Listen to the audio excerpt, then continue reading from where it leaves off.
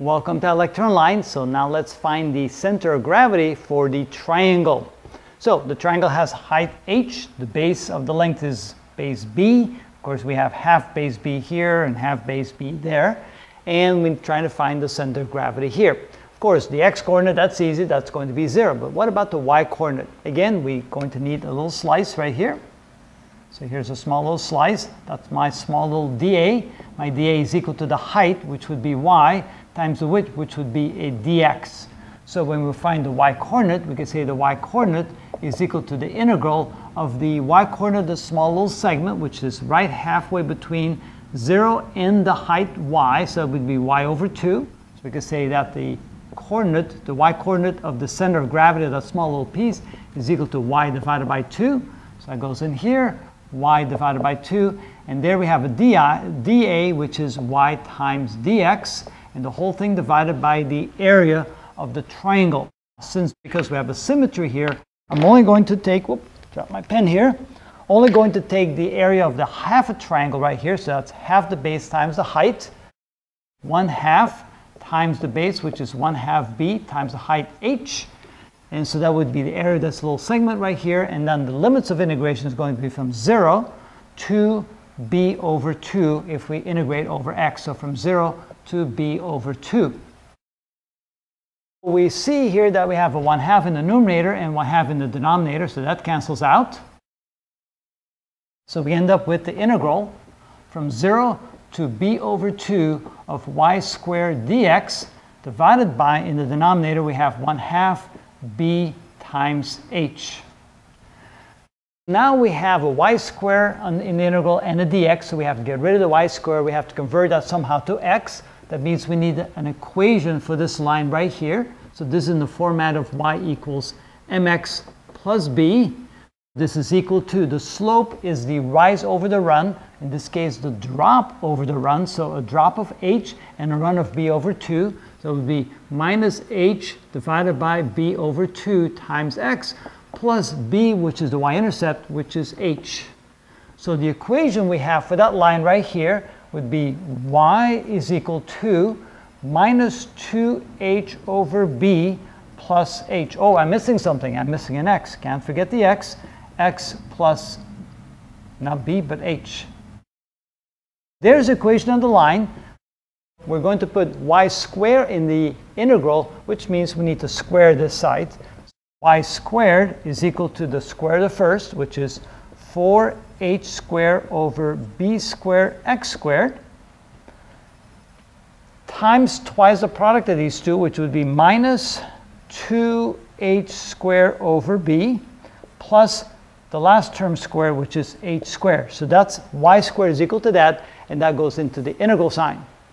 So we have y, the y-coordinate of the center of gravity is equal to the integral from 0 to b over 2. Oh, yes, yes, I need a 4 here. It's twice the product of those two. Thank you. 4h squared over b. There you go. Thank you. So this would be equal to y squared, which is 4h squared over b squared times x squared. And I also forgot an x there, didn't I? Minus 4h squared x over b plus h squared, the whole thing times dx, and then the whole integral divided by 1/2 b times h. Quickly, let's check this again. The first term squared, the last term squared, and twice the product of those two. So yes, I can't forget the x. So I'm now ready to integrate this, and to make sure we don't get too confused, let me draw a line around it because this might get a little messy. Let's go ahead and integrate and see what we get. We get the y-coordinate of the center of gravity is equal to, when we integrate, we get 4h squared x cubed divided by 3, so it'd be 3b squared, minus, integrate the second term, we get 4h squared x squared divided by 2, that would be 2b, and that would be plus h squared times x. And the whole thing evaluated from 0 to b divided by 2, and I can't forget the denominator, which is 1/2 b times h. Right away I can simplify some things. I have an h here, and so I can get rid of the h squared, the h squared, and the h squared in the numerator. Whenever we can simplify, we should do it, right? Now we're going to plug in the upper limit. When we plug in the lower limit, we get 0, so we don't have to worry about the lower limit, but we do need the upper limit. This is equal to 4h. Now x cubed, when I plug in a b over 2 for x cubed, I get b cubed over 8. So it would be b cubed divided by 8. I still have a 3b squared in the denominator. Minus, when I plug in a b over 2 here, I get b squared over 4. So I get 4 times b squared over 4. I still have a times 2b in the denominator. And here I get an h plus h times b over 2. And the whole thing divided by 1/2 b. Notice that I have a b and a b squared that cancels out, and a 4 and a 4. So I end up with a b divided by 2, and I forgot my h. Can't forget the h. So there would be an h in there. Notice I have a bh over 2 and a bh over 2 minus positive, so these cancel out. And over here I have a b cubed and a b squared. I have a 4 and an 8, that becomes 1 and a 2. So I end up with, I have a 1/2 here. Now since these are gone, I have a 1/2 here, so the 1/2 cancels out with this 1/2.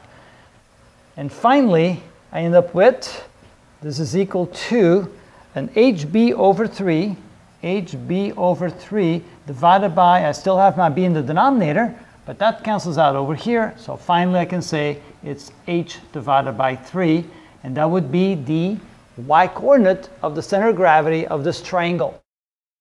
Finally, for the result, we want to get their x and the y coordinates of the center of gravity, and that would be equal to, for the x coordinate, of course, that will be 0, and for the y coordinate, we come back over here, and it is h divided by 3, and so that would be the center of gravity of a triangle.